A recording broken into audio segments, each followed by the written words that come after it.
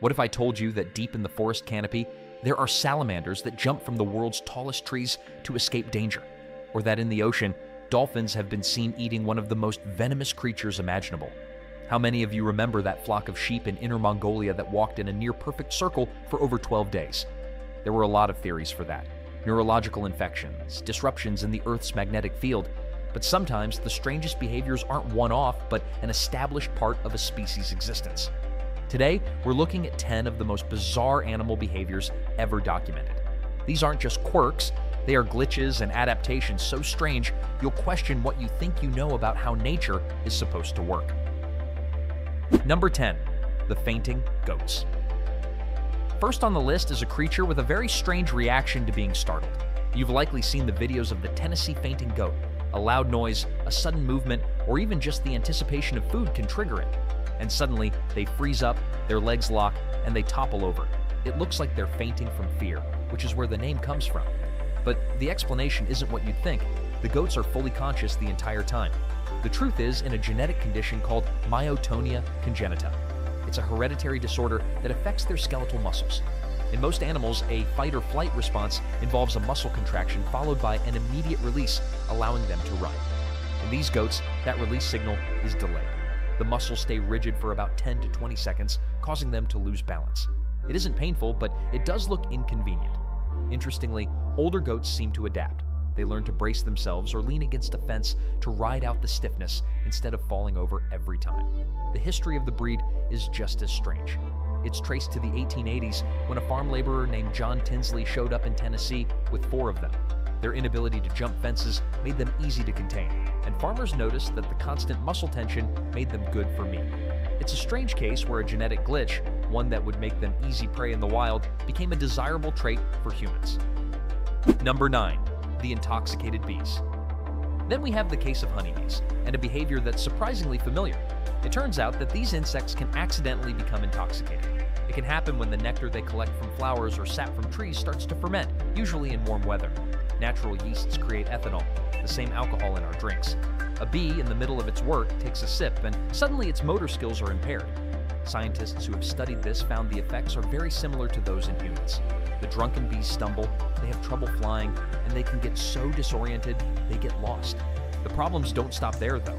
If an intoxicated bee makes it back to the hive, it faces what are essentially bouncers, guard bees at the entrance. They can spot an intoxicated bee by its erratic flight and clumsy movements.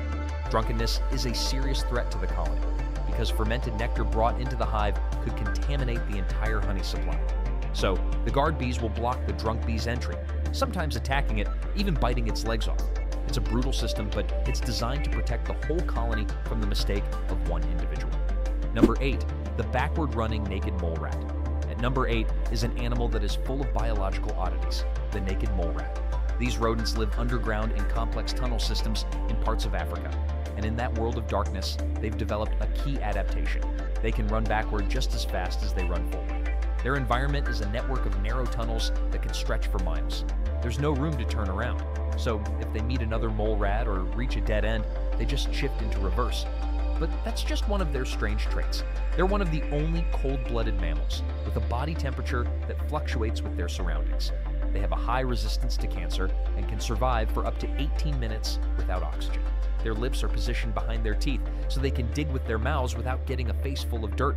They also live in eusocial colonies, similar to ants or bees with a single queen and sterile workers. Because they have poor eyesight, they rely heavily on touch, and a large portion of their brain is dedicated to processing information from their teeth, which they use for everything from digging to social interactions. The ability to run backward is just one piece of the puzzle that makes the naked mole rat one of the most uniquely adapted animals on the planet. Number 7. The Skydiving Salamanders.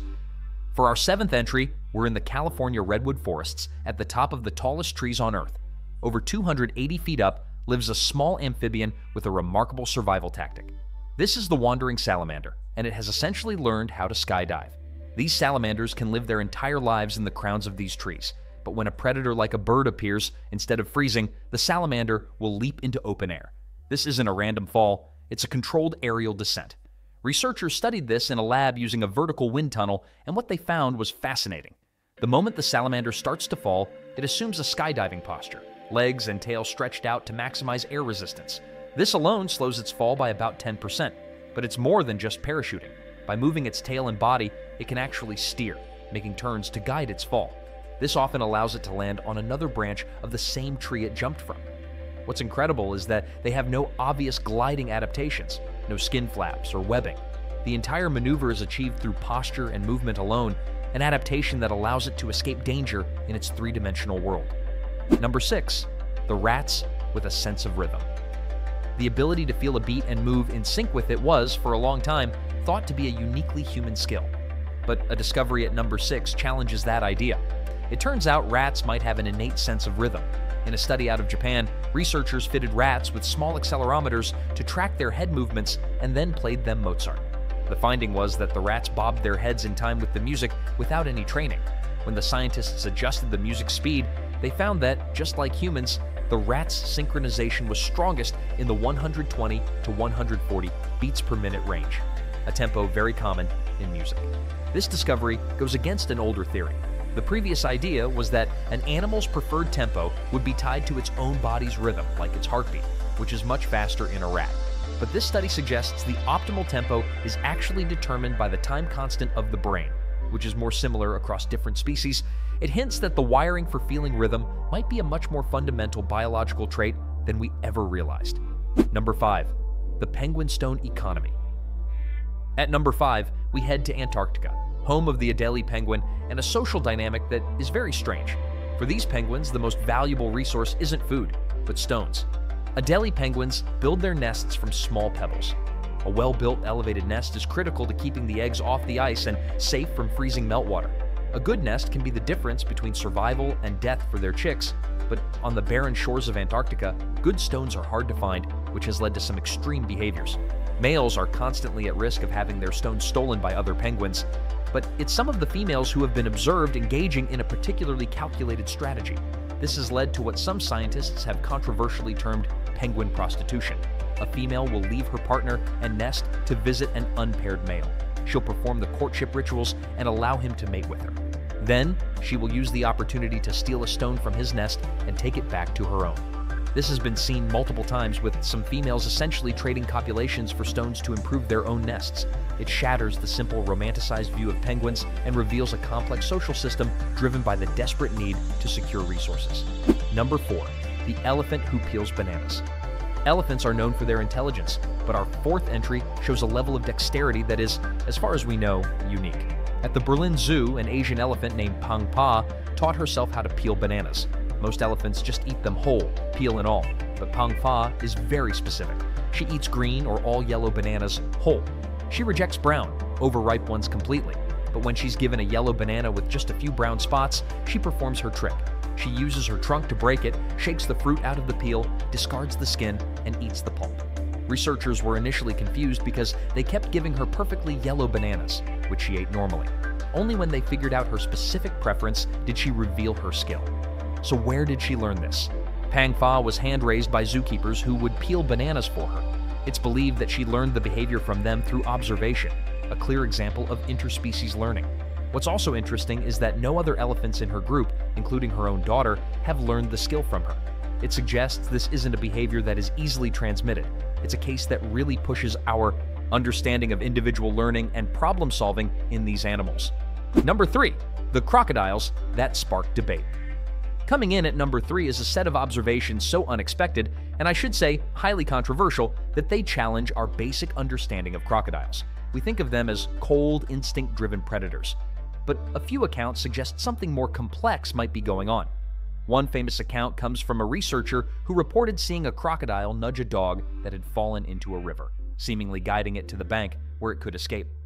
There have been other strange observations, like crocodiles carrying flowers on their snouts or pushing them around in the water, a behavior with no clear survival purpose.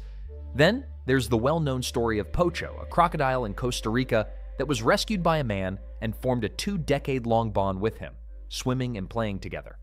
Now, it's very important to state that the scientific community is heavily divided on this. Many experts argue these behaviors are misinterpreted, that the crocodile helping the dog was a one-off anomaly, or that the play is just random object interaction. Attributing an emotion like empathy to a reptile is a major leap.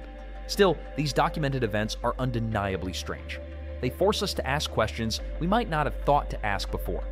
Is it possible the social lives of reptiles are more complex than we believe? While the jury is still out, the possibility is strange enough for it to make this list. Number 2. The Orcas wave crashing hunt. At our number 2 spot is a display of intelligence and teamwork that is truly remarkable. We're talking about orcas and a very sophisticated hunting technique known as wave crashing. Imagine a seal resting on an ice floe in the Antarctic. A pod of orcas spots it and begins a coordinated plan. They line up side by side and then swim at high speed toward the ice.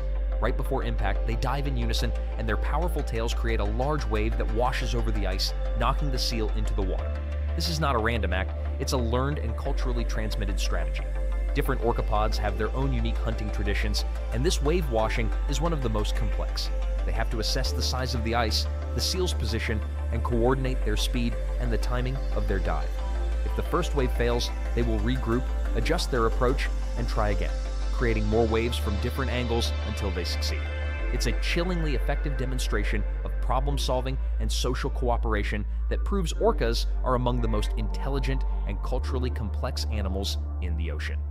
Number 1, the dolphins who eat venomous snakes. And now, for the number 1 spot, we have a behavior that was, until very recently, completely unknown, and it has scientists baffled. Dolphins have been observed hunting and eating highly venomous sea snakes. Let that sink in for a moment. Dolphins are choosing to consume one of the most toxic animals in their environment. This is based on a handful of recent rare observations, so it's not considered common behavior. Researchers have seen them tossing the snakes, subduing them, and then eating them. This goes against everything we thought we knew about their diet. The venom of these snakes, like the yellow-bellied sea snake, is potent enough to be fatal to humans and presumably to dolphins. So, why would they take that risk? There are a few theories, but no definitive answers yet. One idea is that this is a new adaptation, possibly driven by changes in their environment, like overfishing of their usual prey. Another more remote possibility is that the dolphins have figured out a way to consume the snakes without being poisoned, or that they have a higher tolerance to the venom than we realize. This behavior is a high-stakes mystery. It highlights how much we still have to learn and the incredible, and sometimes audacious, adaptability of one of the ocean's smartest animals. It's a behavior so bizarre and so risky, it easily takes the top spot.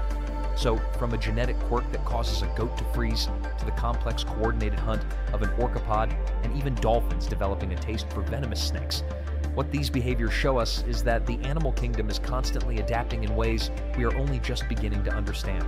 These aren't just strange facts, they're windows into the incredible pressures of survival, the power of evolution, and the complex intelligence that exists all around us. They show that there is still so much that remains unexplained. I'm curious to know which of these cases you found the most compelling. Was it the penguin stone economy or the salamanders in the redwoods? Let me know your thoughts in the comments below. We'd love to hear what you think. Thanks for watching.